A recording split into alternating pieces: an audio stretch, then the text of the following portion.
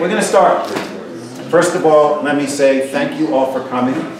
It's bringing me very much excitement and thrillingness to see people who took this afternoon to come spend some time hearing about something from a long time ago that not many people know anything about. So I'm hoping to give you some exciting information that you'll take away from this and tell people about, because this is buried treasure.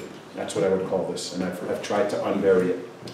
So I want to express special gratitude to a number of individuals, starting with those family members who are here with us today.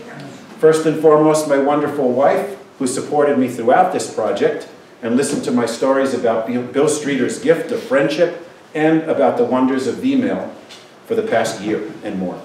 Then to my son Stephen, who traveled north from Brooklyn, not only to enjoy an all-you-can-eat maple sugar house breakfast tomorrow morning, but also to attend this well-timed event. And then I want to acknowledge two Steves. Steve, you made it. I was going to have to do one and tell him to tell you. But anyway, two Steves. My inimitable publisher, Steve Strymer, great friend to many authors and poets. Yes, should be a standing ovation. And his partner, Catherine, who keeps him at least relatively sane. Steve supported this work at every turn, including contacting various sources for the rights to some of the material that felt indispensable. His cover design and meticulous handling of challenging layout requirements have made this book as attractive and readable as it now is. And just this afternoon, he showed me a book that he obtained filled with writing about World War II that contained a remarkable reproduction of something neither of us were satisfied with. Many of you are probably old enough to have heard of Sad Sack, the comic book character. I'm not seeing too many people. Caitlin came from Boston, somebody under like 40. But there's a Sad Sack cartoon in the book that describes in cartoon fashion one of the only major drawback of email. It's on page 115 if you already have the book in your hands, but it's a cartoon that we tried really hard to get clear copy of. We even got the people who were in charge of the rights to send us one, still unsatisfied, and Steve found a book that reproduced it beautifully, and that's why this one came out so well. I can't remember if it's one of the slides in my slideshow I'm going to show you momentarily, but this copy is beautiful, and Steve never stops putting out effort for authors. Okay, so there's another Steve who is here today. Steve O'Halloran. He brought the project to me along with Steve Strymer when they found out I'd retired and could have time to work on it. And he made it sound irresistible, including gifting me, and I'll never forget, all the boxes you brought into my house with all of the materials Bill Streeter had gathered in his efforts to write a book about email himself. Thanks for the project, and I want to express even more appreciation for enabling me to forge a deeply satisfying friendship with the splendid gentleman, Bill Streeter. I was hoping that his widow and daughter were going to be here because I wanted to acknowledge them, their loss. Bill died last January, and their deep and abiding love for their truly exceptional husband and father, because he was a treasure of a man. I want to let you know that we have a chance to begin to know Bill Streeter, for those of you who don't know him and never met him. What a man for all four seasons he was. He wanted to write a book to honor the memory of his beloved double cousin, Henry, and in a moment he'll describe why they were double cousins. So I would like to now have you hear from Bill himself. I asked him to write the preface, and his health was failing, and he said, I will do it, and I will let you film it. And John Riley, who's here filming today, was good enough to film Bill that day in Rockridge assisted living home. And I'd like to share with you part of what Bill did on that day. So, you want to cue it up, or me? You could, if you're right back there. It's about 15 minutes long, and we don't have time for me to show you the whole thing, so I'm going to show you two excerpts from it, if I can. Ready? Yes. The exciting book is about the World War II email by Tom Weiner. And Tom had very gracefully asked me if I would do a short practice. Well, my health is failing, and I don't feel up to doing writing a preface. So I'm going to video it and let that stand and Tom can take it and edit it however he wants to where you don't want to use any of it. It's okay with me that it's an experiment on both our parts. So I'm going to read it because it's going to be easier for me to read it, and we'll go from there. My name is Bill Stricker. I was born October 17, 1930, along with a twin sister, Wilma. It was the start of the Great Depression. Dad wrote in his diary the next day, October 18, 1930, my favorite cow died last night, set of twins given to us. The loss of a farm animal is dramatic in the Great Depression as the birth of a child. I will now introduce my double cousin, Henry Ward Streeter. I say double cousin because his mother and my mother were sisters, and his father and my father were brothers.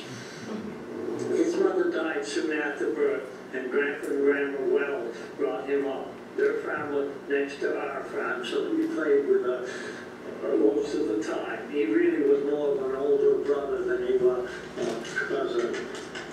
My generation was the kid brother of what Tom Brokaw called the Great Generation. We were just too young to go to war in the 1940s. Henry was old enough to go to war in 1944, so he was of the Great Generation. The great American illustrator Norman Rockwell documented our history on the covers of our magazine each week.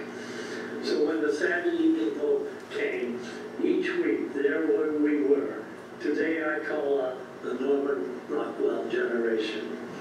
We all recall us standing with our pants down, giving our first vaccination in the butt. We remember we were the kids sitting at the soda fountain with our bundle of clothes, about to run away from home with a police officer nearby.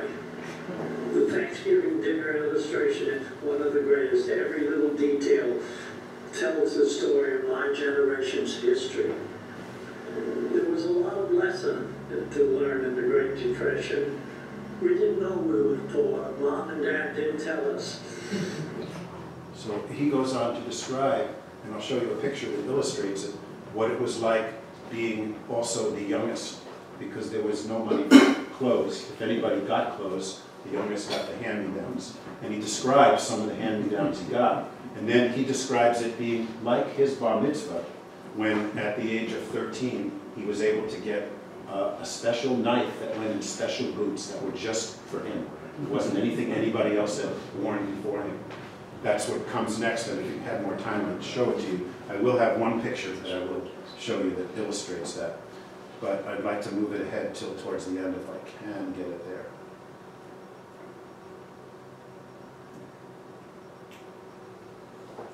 I'm not totally used to this.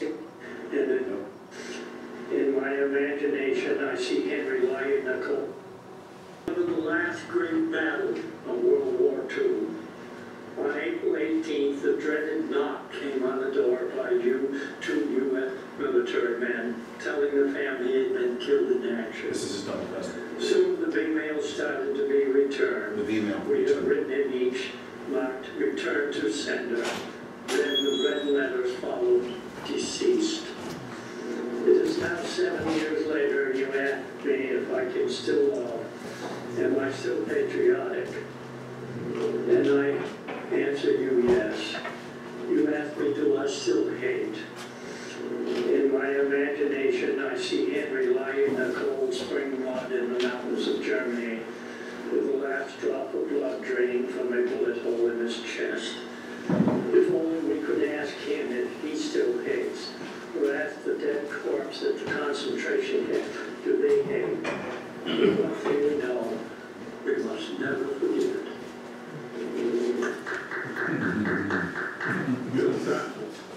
And I thought that was a perfect way to let you know that that's why this book came into existence. Because Bill never forgot his double cousin, never forgot those email letters that he was writing back and forth for those years. Well, his double cousin was only 19, 3 weeks before his 19th birthday. So he didn't even go to war until 1944, and he died several weeks before VE Day in Germany. So Bill never forgot him, he never forgot their correspondence, and then I was the incredible benefactor of all of the research that he had created. So, yeah, get it ready, please, thank you. I've got the clicker to make it work. Excuse me. He was incredibly supportive of my efforts, including taking me out to the Cummington Historical Society. Bill was like the benefactor of Cummington. He wrote a 2-volume history of Cummington. In addition, I call him a Renaissance man. Many of you know that he was an outstanding bookbinder, but he also owned Harlow Leather. He did farming. He ran a kitchen during the Second World War. In the aftermath, he was at Nuremberg during the Nuremberg trials, cooking for all the people who were serving as guards. So he had an amazingly illustrious career. And he was probably one of, if not the most humble person I ever met.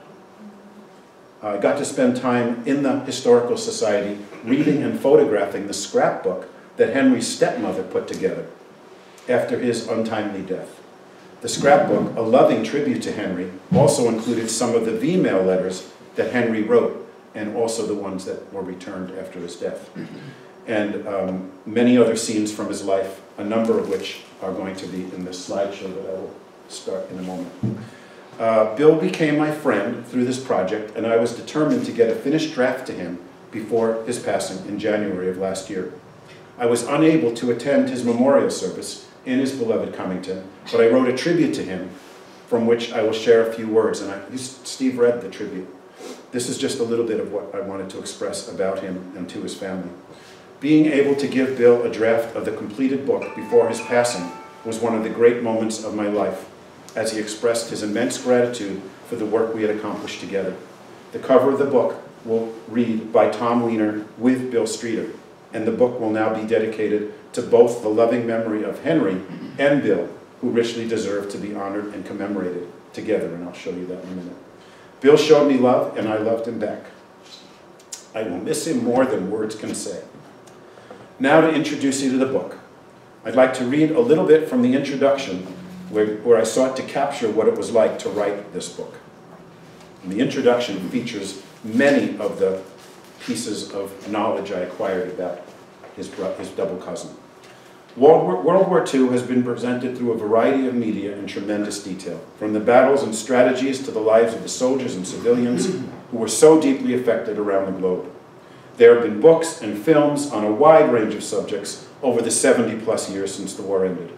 It would seem extremely unlikely at this point for there to be a subject related to the war that has not received sufficient treatment, and yet there is, at least one. I'm referring to an essential aspect of the war that, since I learned about it, virtually no one I have spoken to is familiar with: V-mail.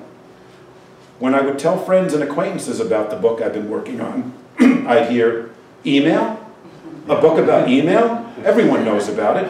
Why waste your time on a book about such a well-known part of our culture?" "No," I said, "V-mail. What the heck is that?"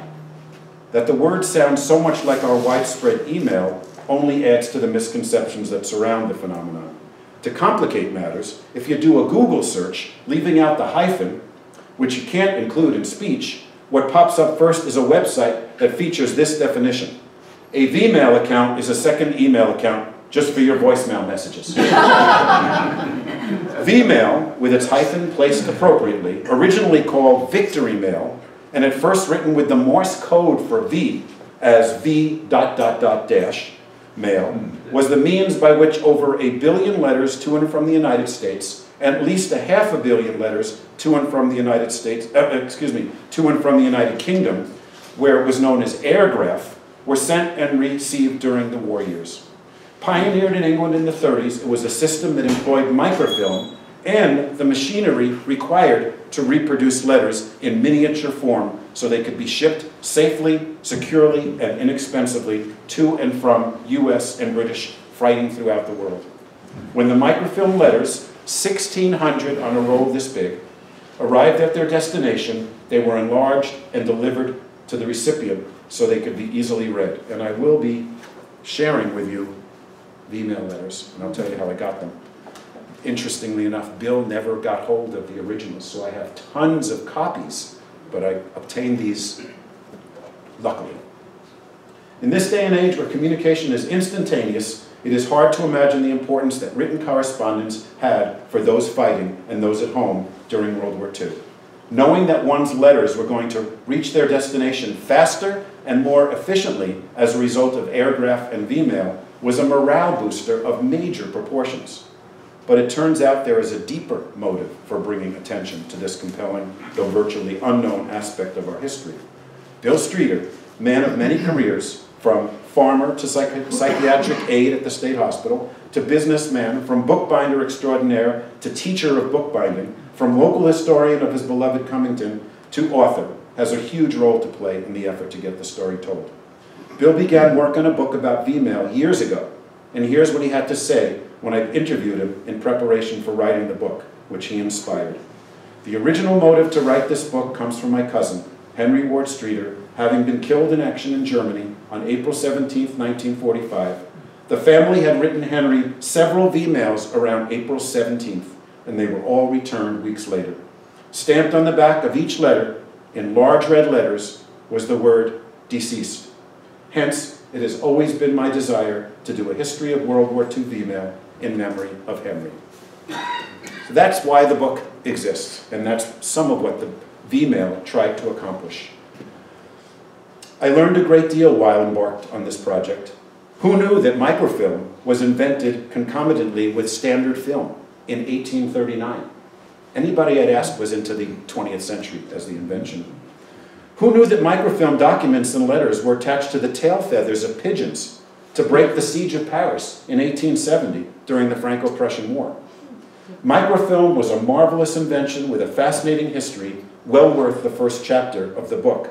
But thanks to Bill Streeter and the internet, there are many illustrations, photographs, as well as V-mail letters that go a long way towards telling this story. I'd like to share some of them with you now to illuminate this mesmerizing saga. And I did start with one of the Norman Rockwell paintings that Bill would have liked to illustrate his part of the book, but Steve and I found out that even at the discounted rate that they were willing to give to us, the Norman Rockwell family was too expensive. So here they are. These are the ones he described, and I'm sure many of you have seen these, but I thought it would be worth putting them forth after his wonderful introduction.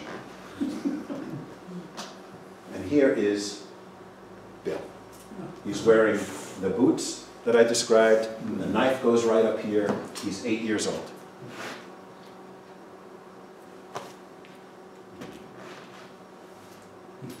There's Bill at 86.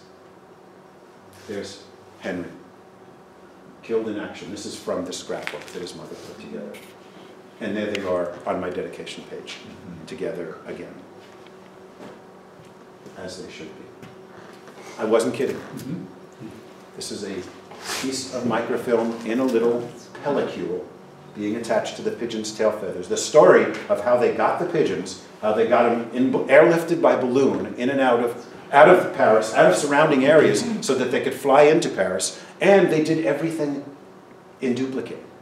So in case the Prussians killed the first pigeon, they were so determined to get them in, and they got thousands of letters and war documents into the city. About 50 years later, maybe 40 years later, the Parisians built a monument to the pigeons. So you might be able to see them. They're at all the corners of the, yeah, you can see them from here. And the balloon that flew at them out of the city. Ironically, Germany destroyed this during World War II, melted down all the metal and used them for bullets. One could theorize that that's the way they were going to get some revenge for what the pigeons were able to do. These V-mail letters became incredibly important to a lot of people, including the Queen Elizabeth's mother. This was in 1940, because England did it first, and pioneered the inventions, and then handed it over to the Americans when we joined forces with them. But this is her looking at the first reel of V-mail letters on microfilm. And this is the model of a V-mail letter. Maybe you remember the blue airmail letters from back in the 50s, 60s, 70s? They were kind of a takeoff on this. But there were all kinds of rules on the bottom. There were all kinds of rules and regulations for how you had to write the letter, what margins you could and couldn't violate, what kind of content it could include, because censorship was huge. Originally, at the start of, I think, World War I, there were like 5 military censors. By the end of World War I, there were like 2,000, and there was as many as 5,000. And I'll show you a picture of them looking at every piece of mail.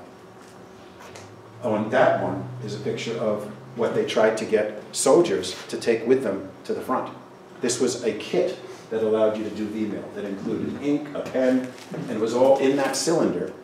And so it was transportable, and many of them took this with them, so they'd have these writing implements and this methodology. Inside were a roll full of V-mail stationery. They made this incredible, soldiers paid nothing for sending V-mail. It was like 3 cents. And then I think by the end of the war it was up to like 6 cents for someone stateside to send it. The stateside people only had 3 venues, New York, San Francisco, and Chicago. And as you'll see, they did a lot to promote this, but those are the 3 places you had to send a V-mail letter if you wanted to make sure it was going to get to your soldier. There was incredible efforts on the part of industry to, yay! This is from Martin Aviation, but there were liquor companies, there were hotel chains that were creating these advertisements. The next best thing to a leave is a letter. And they were promoting not only that you patriotically write letters to boost morale, but you do it using V-mail. Because the big thing about V-mail was by getting those 1,600 letters on a reel this big, you saved enormous space for troops and supplies to be shipped to the front. And that's why the second part of the title, How Microfilmed V-mail Helped Win World War II.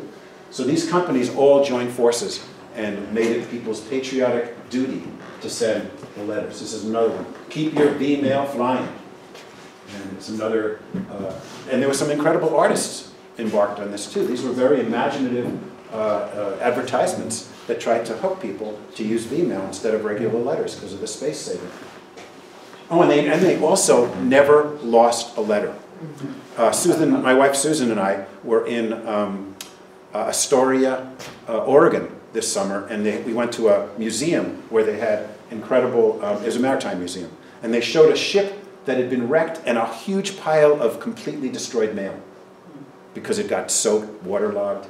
That never happened. They didn't lose one letter because if anything happened, they had the microfilm copy and they saved it until they knew the letter was delivered so they could send it again. So no piece of mail was ever lost through this method. Here's another one that, how to make a letter hustle overseas. And it's got all the stages of what happens and how it's better than shipping. Down below you see the one that's comparing it to shipping it. These are illustrations that you can read a lot more easily in the book. They're much more legible than they are on the screen, but that's the idea. Can you send me this kind of letter? So this is the soldier saying, please use V-mail. And it's another aluminum company of America. Ironically, just got tariffs on them, but that's an example of what was being done by even an industry like the aluminum industry. Oh, there's another one again. Of course, we're not supposed to be there again. Let's see if I can. Okay, so here is a order to report to the military for Henry. He was drafted, as I said, right near the end of the war because that's when he turned 18. Not close enough to the end. This is the farewell party they had for Henry with his family when he was getting ready to head overseas. And this was the announcement of it. A holiday party was held for Private Streeter and 16 friends at his home here. Big news in Cummington when someone went to war. And this was an example of one of the V-mail letters that he sent to his family. It was in the scrapbook. That's what it looked like. All kinds of rules and regulations for how to address it at the top. And of course, real clarity of writing style so it could be read. Because it was the one downside was that it was shrunk. I mean, there's a letter in here which I'll pass around when I'm done. So you really wanted to make it legible. A lot of people typed because it was easier to read. And this is what they received, letting them know that he had died.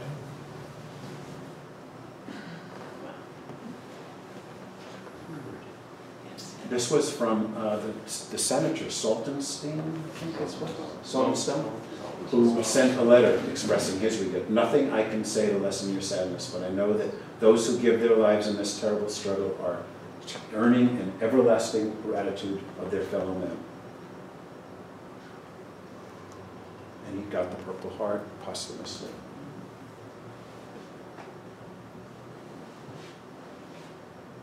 And you know about the Gold Star flags for widow families that have lost a soldier. He was buried in Europe, and they even had a picture that someone took and sent back to his stepmom and dad of his grave in Europe. Now, that day that I got to go to the Cummington Historical Society, one of the men who was so excited that Bill was there at all, because he was coming out of his, he was struggling with the last month or two of his life. He had to have an assistant bring him out there with him, a medical assistant. But the man who was so excited to see him asked Bill if he could take me over across the street to the one of the tavern that's like 250 years old. And he said, I think there's something about V-mail up in the attic. And I went up there, and there was this incredible poster that's now on, I think that's one of the ones on the back of the book. But I love that it was two dads exchanging this excitement about receiving the V-mail letter from the kid next door.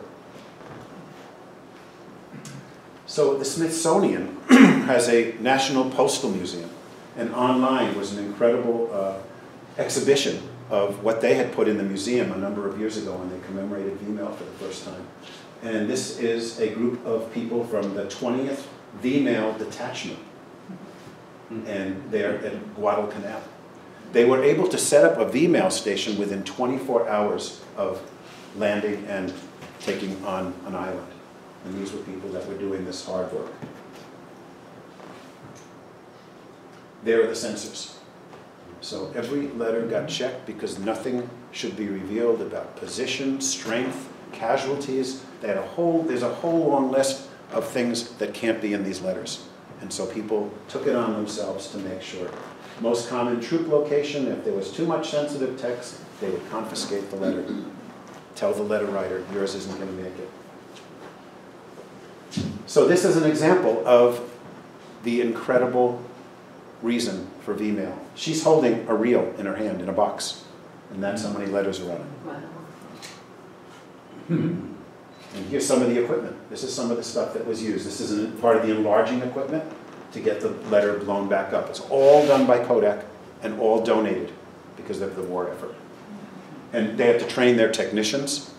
When the technicians were drafted, women very often took over the jobs, as they did Rosie the Riveter-esque style.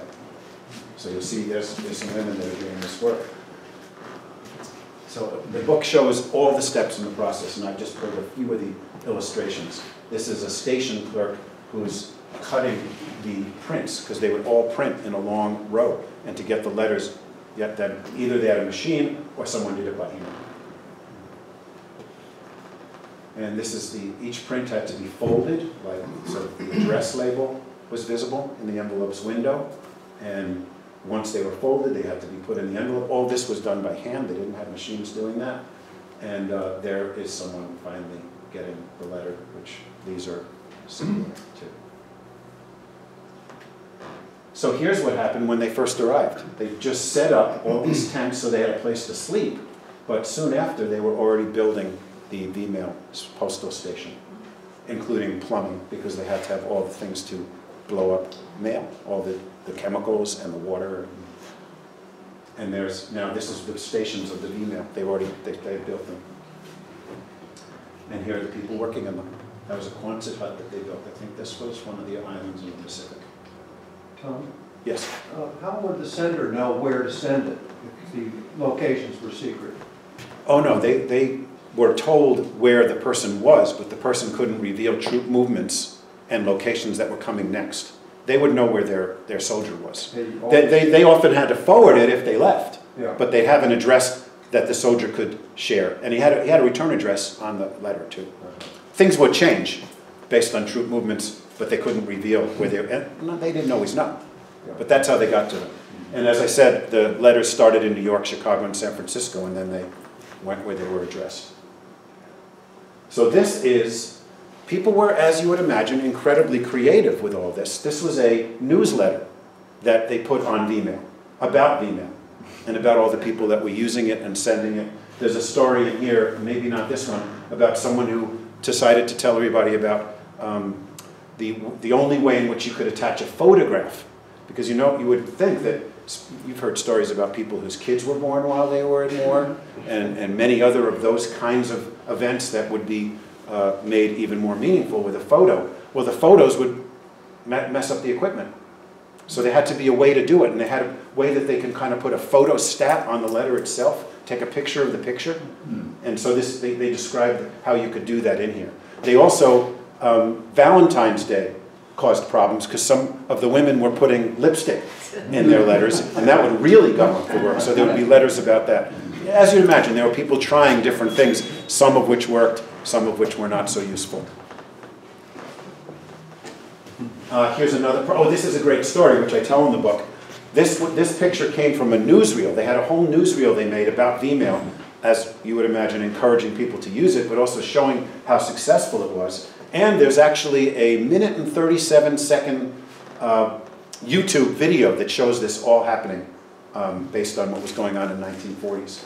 But this person, this is a still photograph from a newsreel. They had newsreels in the movies when you'd go see a film. And the reason I put this in was because the person, the mother of this young man was in the theater watching her son do this Vmail work. And she went to the theater, the owner of the theater, and said, "That's my boy." And the story got passed down and sent through the book. You can read about it. There's another example of the incredible space saving. She's carrying all those letters in those 2 boxes. So you can see how many troops eventually could be sent over and supplies. Here's a man at the front. They captured this. He's writing a Vmail letter. I know this is hard to believe, but given our culture, not totally surprisingly, once the word got out that basketball was a worthwhile endeavor, a number of men from one of the Vmail stations created a Vmail basketball team. I do not know how successful they were, but I love that they did it at all. There it is. A mere handful, but having, they said 1,500. I read 16, 1,500, but you get the picture. So there's the cartoon, but not as well done as Steve eventually has found to put in the book. This was that downside, as almost everything always has at least one. There's the sad sack, bumbling victim of all the armies, and reprinted in the 1943-45 compilation of, so it's describing it in here, but if you can follow it, he's got his Vmail letter just delivered, he's super excited, but he's having some difficulty reading it. He asks to borrow someone who's facing the right way using a magnifying glass, and he doesn't. So he doesn't get to read the whole letter for reasons you can see. Another thing that happened was people sending the mail found ways to incorporate artwork in the letters. And this one is about someone who's just gotten married, and he's writing to his wife about how much he loved his wife and all different size aspects of his wife to show his admiration, because he'd been pulled out of the marriage within a week or 2, and he was longing to be with her. Here's one I told you about, how they could figure out a way to get the photographs attached. This was a big breakthrough, and there's quite a bit of writing about it in the book, how they were able to incorporate the photos into the letter. I thought that came out incredibly well. This was another advertisement for using it, and sailors trying to tell people, Kodak created, U.S. government adopts Vmail for communication with men on distant fronts. And that's a dramatic way of showing how it ended up on this reel. Here's another one that's telling you, write your email letter. It's patriotic. That's a baby that this man had never seen before. And the letter describes it. This was one from England. 1,500 letters on the reel of film to the left. Conserve shipping space. Tells you how much it costs in pence or cents. So this is one, someone did an illustration of their mom. I have to say that one of my favorite moments after the first Women's March was finding out that my very own son, Stefan, had a poster that he was carrying in Washington, D.C. that said, "I'm marching for my mom." This is someone who loved their mom enough to picture her in their letter. This is just showing what it all looked like, and someone writing in cursive and putting a ton of writing in that letter. And you'll see how small they are. Here's another person doing an illustration. And there was a huge backlog, as you would imagine, of mail heading home for the holidays. So people were starting to write these. I think the date on this is October, to make sure it got there in time. This was, how many letters are you going to write me this year? This is a plea for someone to get letters from their person back home. And that's the show. Could you minimize it, Steve, for me, just so we don't...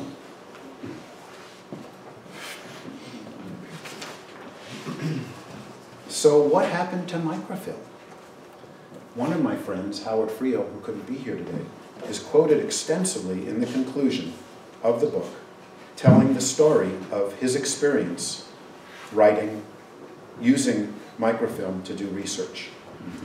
I also want to let you know, and I'm not going to read from them, but I think they're possibly the most moving part of this book. There's a chapter right before the conclusion called The Voices of Email, and it contains people's letters to and from soldiers. We do have someone who has asked, and I'm thrilled and honored that you want to do it, to share some of the email letter, that one letter, an excerpt, which we'll do in a couple minutes, from correspondence between John's mom and dad, all of which arose when he saw the announcement of this event. And I'm really excited to hear that. But these are the voices of the email. One of the most moving, there's several from Henry Streeter, from that scrapbook. But one of the most moving stories is a sister, desperately searching for the missing in action brother that she has thought could still be alive. And it's exchanges with she goes all the way up the chain of command and ends up speaking to, I think it's either MacArthur or someone of his status, to try to see if they would look deeper into what could have happened to her brother. So that chapter is, and actually two of the people that contributed to that chapter are here. Kenny Hahn and Steve Trudell. I asked them if they would read these and tell me which ones moved them. And that enabled me to, because I had, I think, and Steve knows this, I had volumes this thick from every year, 1941, 42, and I read through them and I picked some, but I sort of lost my objectivity.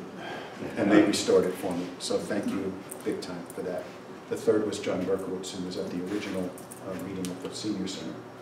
So I'm not going to read what Howard had to say, but a lot of you will identify it, because he talks about how microfilm helped him do research on numerous projects, including some of the books he wrote when microfilm was still extant and being used before computers took over. So what I'd like to read to you is what the fantasy was about microfilm. The final word will be about what has happened in the intervening years. Microfilm was supposed to have a most prolific future when the war ended its V-mail function. For a time, it most certainly dominated the research field in terms of making newspapers, magazines, and periodicals readily available in library settings.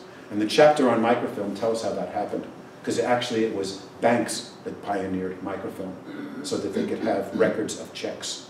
So there'd be less likelihood of forgery, less likelihood of them being stolen, and much more ease of storage. But we know this was true about all the newspapers and periodicals that we found in the library. It continued to serve its before-the-war function in the business world as well, and Kodak was completely committed to its growth post-war. Here is a forecast of the future of microfilm from Microfilm Systems, the first 40 Kodak years, that was written in 1968. Progress has gone on apace, and as microfilm attains its 40th anniversary, there is no line of endeavor or undertaking which is at all concerned with records that is not in some way microfilm oriented. So plans were underway for the worlds of microfilm and computers to meet as these further announcements and prognostications would indicate. Anticipating the surge of the second 40 years of microfilming, dating to its first use in banks in 1928, Recordac Corporation, that's affiliated with Kodak, was merged with Eastman Kodak in January of '65, and Recordac headquarters were moved from New York to Rochester. The merged Kodak-Recordac organizations anticipate a future in which the extraordinary capabilities of the computer will be paired with the equally extraordinary capabilities of microfilming in the specialized areas of documentation, push-button information retrieval, printout, and refilling, all at computer speeds. It looks to the elimination of diverting costly computer time to slow-speed mechanical printout functions in favor of converting computer language on magnetic tape to plain language on microfilm. So they really thought they were going to be working in tandem, and it would make things better. And it says, in favor of converting computer language on magnetic tape to plain language on microfilm at a speed of tens of thousands of characters per second. It contemplates a fast acceleration of microfilm applications and acceptance in world markets. And it recognizes that on the 40-year record of its contributions to the efficiency of communications, the advancement of systems technology, records management, education, and the preservation of man's records against disaster, microfilm is indeed here to stay and to flourish. Best laid plans of people. 'Twas not to be, despite these claims and hopes for microfilm contributing to and heading up technological advances. There's one other scene I want to tell you about that sort of ends the book. Some of you have heard of the film Three Kings? That was about the war in the Middle East. The film was released in 1999, long before this book project was on my radar. And yet the moment I saw the scene I am about to describe, I knew that warfare communication had arrived at another level entirely from anything like email that had come before. The scene I refer to features Mark Wahlberg's character, Troy, having been captured, taken to a bunker, and thrown into a room full of Kuwaiti cell phones. He is a prisoner of war. Yet with any one of those phones, he can live that dream depicted in a commercial to, quote, reach out and touch, unquote, a loved one. He calls his wife back home, who, needless to say, is both thrilled to hear his voice and completely panicked once she is told of his plight. If this situation could get any more bizarre, right after he tells her to report his location to his local Army Reserve unit, he is dragged away from the phone to be interrogated by the Iraqi officer in command of the bunker. Of course, his wife has no idea what his fate is to be and is left holding the disconnected phone in both disbelief and utter dread. When I saw this scene, I was overwhelmed with emotion. I felt the anguish of Troy's desperate situation and his decision to call home as his only means of possible succor. Competing with those emotions was my sense of his wife's helplessness, having her husband reach out and being unable to help rescue him or even calm his distressed state.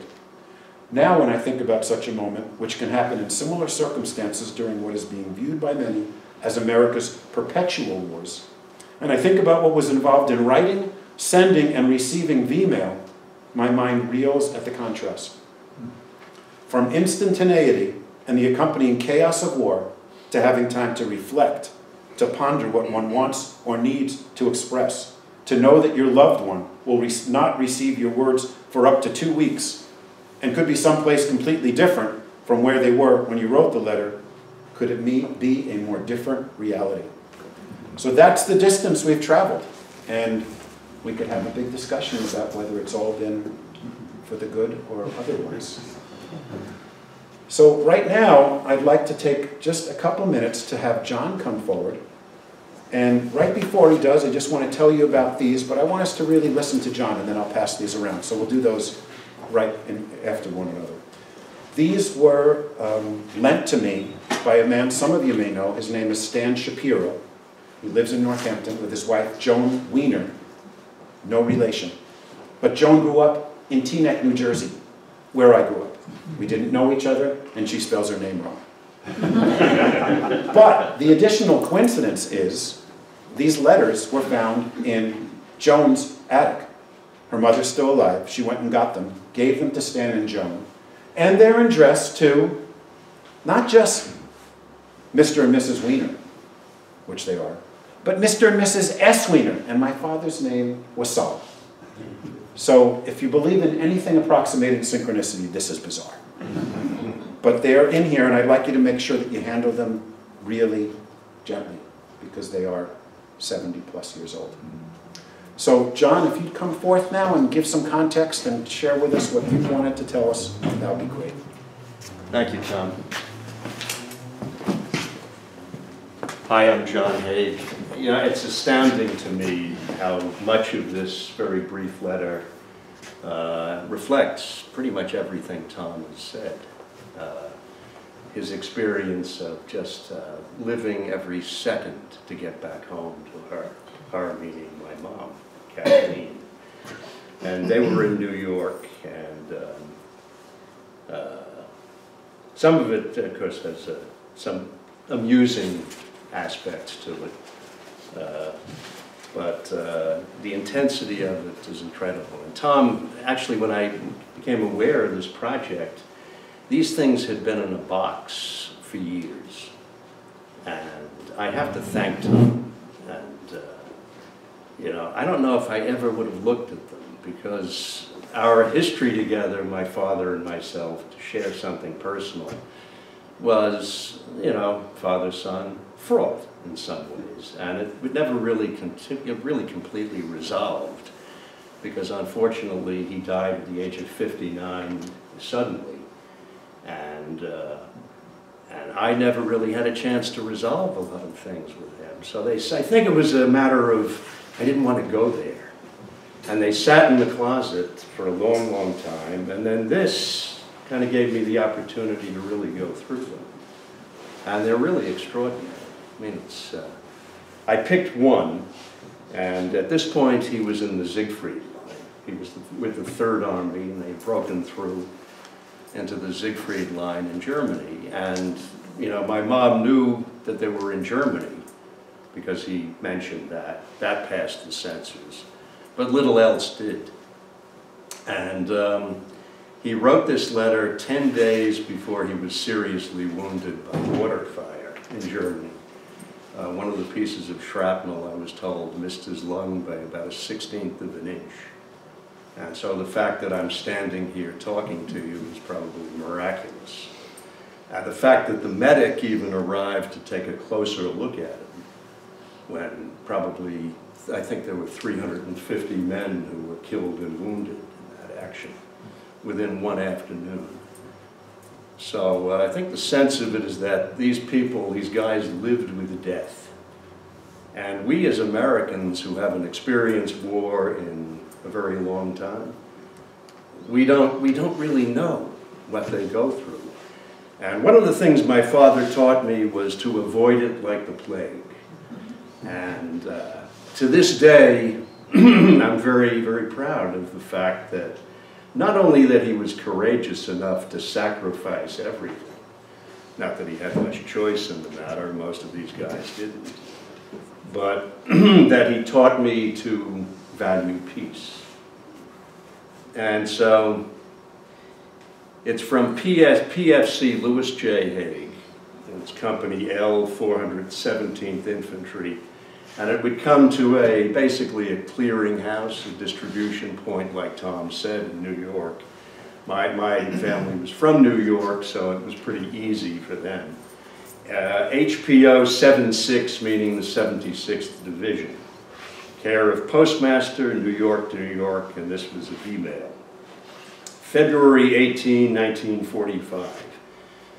Dearest Kathleen, 2 more pictures arrived from you today.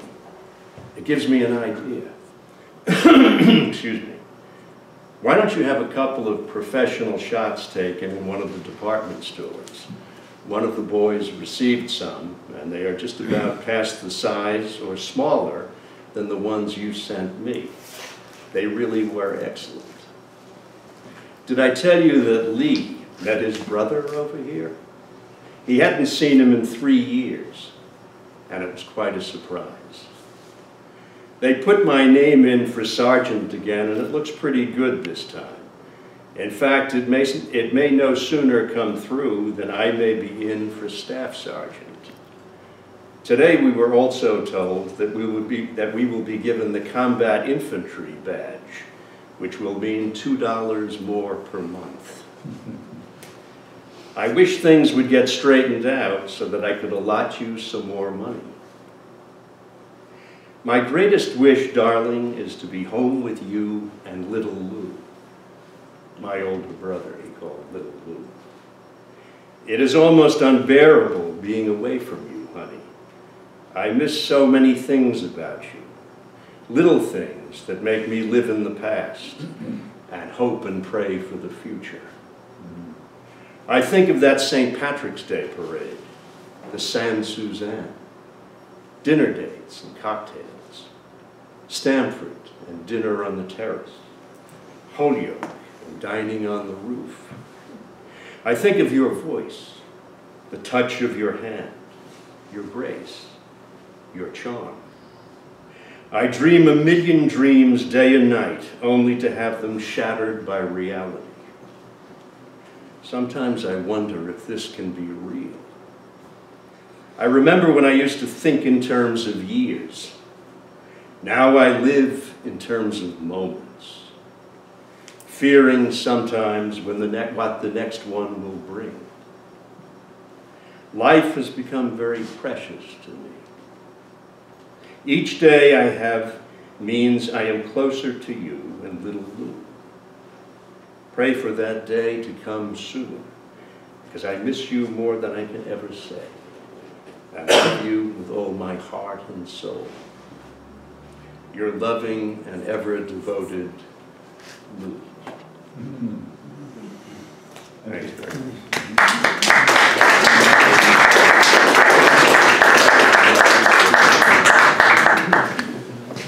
You may have noticed that John has a quite extraordinary voice.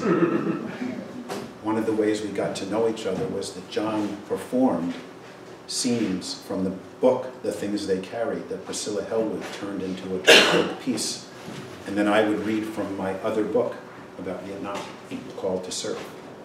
And John's performance with Brando was, where I saw them do it twice, and very, very powerful, moving portrayals. And that voice gives him away in a way. And I know he's done voiceovers and audible books. And so on top of the incredibly rich content and incredibly moving letter, was hearing it by someone who's gifted in reading things to us. So I'd like to pass these around. As I said, I'll just put one at the beginning and a couple of those here. And just make sure that make their way so everybody gets it. One of them has a piece of an envelope that came off, so keep that in there. And I also wanted to give a couple minutes for people to, you've been a wonderful audience. I'm actually hoping that people have either questions or comments that hearing all this elicited. Anything anybody wants to ask? I'm not saying I'm the only or reigning expert on this, but I have learned a lot about it from the work that I've done. So I'd be happy to answer any questions or hear anything that people want to say about what it was like to hear this. John Riley. John Riley, second time making a film of me presenting, and the man who filmed him. Happy to do it. I'm wondering, I know it's probably still too early, but have you gotten any feedback on your book? Have you heard from the Postal Museum or the Museum, military or anybody else? The National Postal Museum is talking about having me come down there, do a presentation, and sell the book there. We're waiting to get dates and times for that to happen, but they are interested. The historian of the Postmaster General of the United States, also very interested, and she received the book and is going to share it with the Postmaster General, but I've not heard back. That was probably 3-4 weeks ago. Other than that, it's really the launch today. Steve and I will talk and see what other possibilities exist, but tell all your friends, obviously. And of course, if you read it and want to write an Amazon review, that would be greatly appreciated. But other than that, it's in its early stages. Yeah? You see how there might be examples like you're sharing with us of letters that have come back home? Both ways, actually, the So ones written that in was both my ways. question, going the other way, how would those letters get, how would you have records of those when you left? People didn't copy them before they sent them out, right? No, but people brought them back, They people brought saved them them and brought them back. home. That's this one. That was something that John wrote and they saved it here, and people sending them Right. there brought some of them back. Okay, so you Fewer, have both. definitely fewer, because you don't carry as much stuff with you. That's Right. the things they carried. If you had a really special letter, you'd save it, but you wouldn't save all the correspondence by any means. So most of the letters are going to the front. Right. Good question. Anybody else wondering about anything, or I'm just curious, what did people think of that story? I'd just be interested in reactions. I mean, some of you may have heard about it before, but I'm guessing news, new material. What was that like to anybody? Well, some of us heard about it from Bill Streeter like 15 years ago. Oh, wow. So, that's very cool. So he was, because it started in the early 2000s. That's when he started gathering the material. Yeah. Spent thousands of dollars on eBay. Yeah. I literally, both Steves carried boxes in of stuff to me. It was incredible to Well, get it's that. not unlike his unearthing the story of copying presses, Mm. which was also a very, like, the only way to copy before photocopying. So some of us saw that parallel. Yeah, definitely, definitely. Anyone else? Yes? I was impressed with the letter that was read, the eloquence. And have we lost that? Is it over? The short answer, yes. I think it's in jeopardy. There are people, actually, I read in the last week or two, I think it was in a high school, where they're trying to teach the art, the rapidly disappearing, I won't say lost yet, art of letter writing. Because it's certainly, we have a president who's learned how to economize on words, but a lot of people are doing tweets and emails with, incredibly condensed. And I think that's a loss. That letter proves it. It has mostly due to people's relationship with time. Because people don't take the time, they don't think they have the time to write it in that same way, that same thoughtful way. Well, it's the convergence. We've made technology that makes people who are anxious about time served, and so many things can be lost from that. You mentioned that the British were the first who had this process. Do you have any information about how it moved here to the United States and how quickly it was adapted? I'm tempted to say, read the book. There's a whole section on how that happened. It's not as smooth as you might think. There are a couple of people that feature prominently that made the bridge, that people heard about aircraft in America and said, we need to talk to them. But the British were unbelievably generous about it. So there were people that came over, got the word, started doing some samples to show America how it could work. And Roosevelt thought, there's a picture of Roosevelt looking at his first email letter. And as soon as he endorsed it, it became a going concern. But yeah, it's a good question. There needed to be some cross-pollination because they were really, largely because they were the first in the war. They were fighting 2 years before us. Really. That's what Darkest Hour depicts and Dunkirk, the films this year. Right. What about World War I? If this was available back in the, during 1839, they were using it in the 1840s for pornography. Yeah, my dad was in World War I, and I have a number of actual letters he sent home to his parents, which is wonderful. Yeah. But no sign of email at that time. Had it been used that early, or no? No one saw the application. They forgot how it could be put on pigeons. There were planes and there was microfilm, but the dots didn't get connected until the 30s. Of course, we were only in the war a short time, but do you think? Yeah, but other countries in England might have been doing it. Yeah, no, it was not yet conceived. It wasn't used in any kind of commercial way till 1928. So that war was already, the Great War that we thought was the war to end all wars had already happened. And no one saw the applicability. Well, I'm just feeling very emotional about the commitment to maintain the integrity of communication and to honor these letters. I mean, each letter being handled by so many people, putting so much energy and commitment into it. And I wonder if you had looked at all into the history of that commitment, either in this war or historically? Because I can't help but think that right now, that doesn't happen in the same way. Well, actually, there's a number of wonderful resources that I had and quotes I did about the psychological impact, the way in which the letters were not just bolstering morale, but doing incredible connection and letting attachments be sustained. And when they were your John letters, that would be the opposite, and how you recover from that when you're on the front, and where you seek your solace. There's a whole section on that. And then what you're reminding me of is that I did subtitle each of the letters in the V-mail, the Voices of V-mail section. So I have things like losing a comrade in arms via return V-mails, sending a Bible and warning about French women and girls, Christmas on a military medical ward in England, a New Year's resolution, an illness, jaundice, and a new address, how to communicate about it, marriage breakup of a soldier friend. So they were incredibly moving. Like I said, Stephen and Kenny helped me pick these because there were so many conditions in France, malnourished children, and seeing them and what it did to people. So, you know, the more people could take the time and effort, and of course, they're in a war, so they had to pull out of that to be able to give themselves some psychological distance, to communicate what they were going through, was a healing process, was a way to begin to deal with it.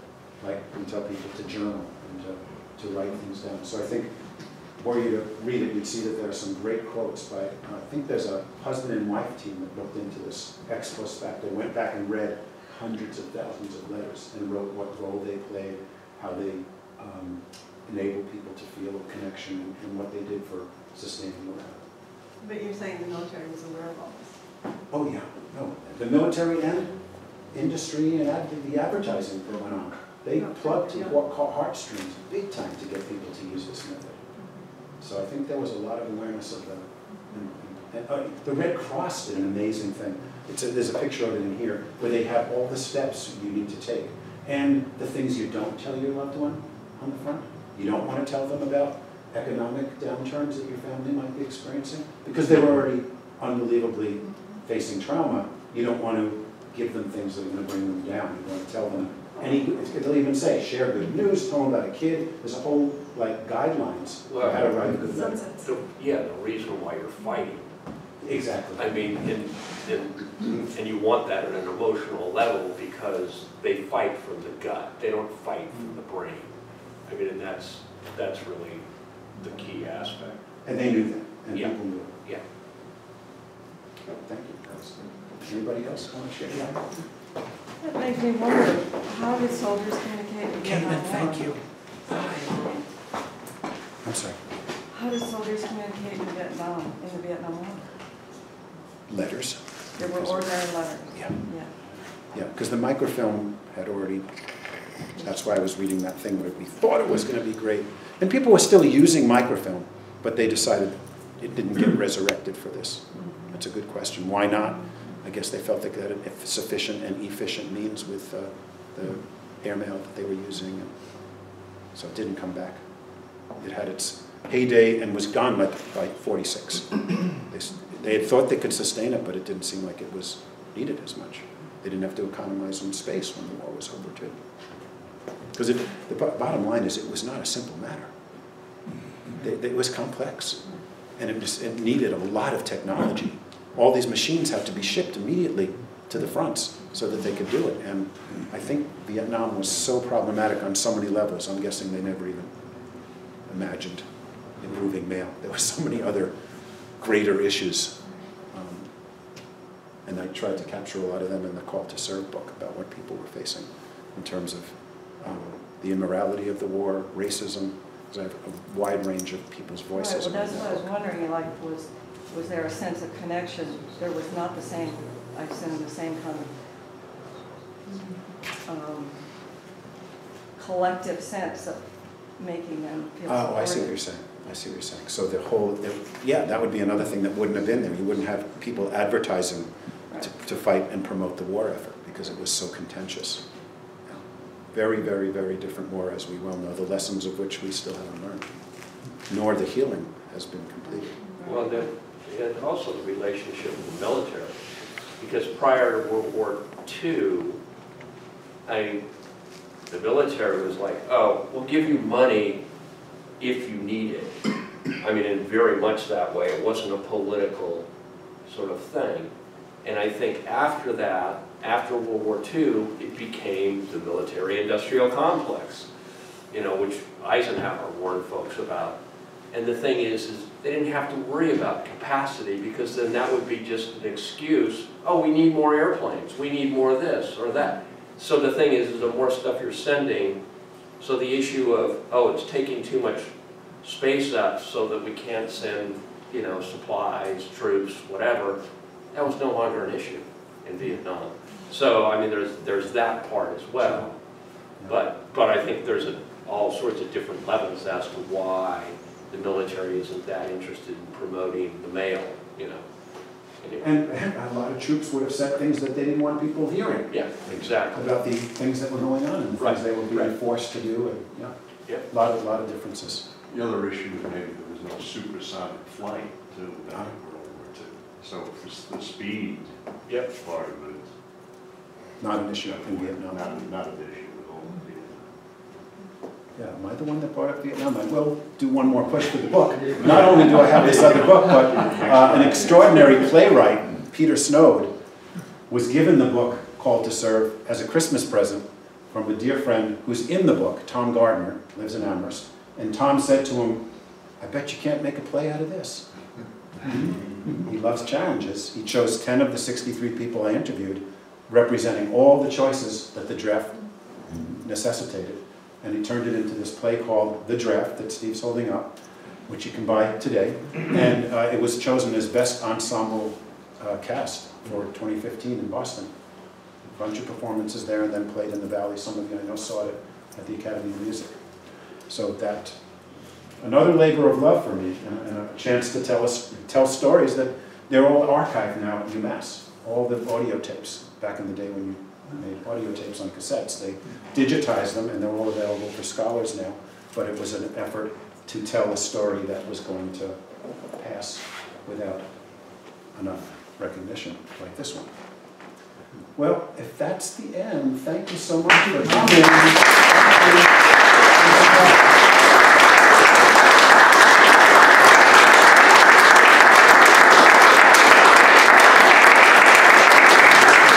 The books are back there, and I'll sign any, and really appreciate people coming. Have a great rest of the weekend.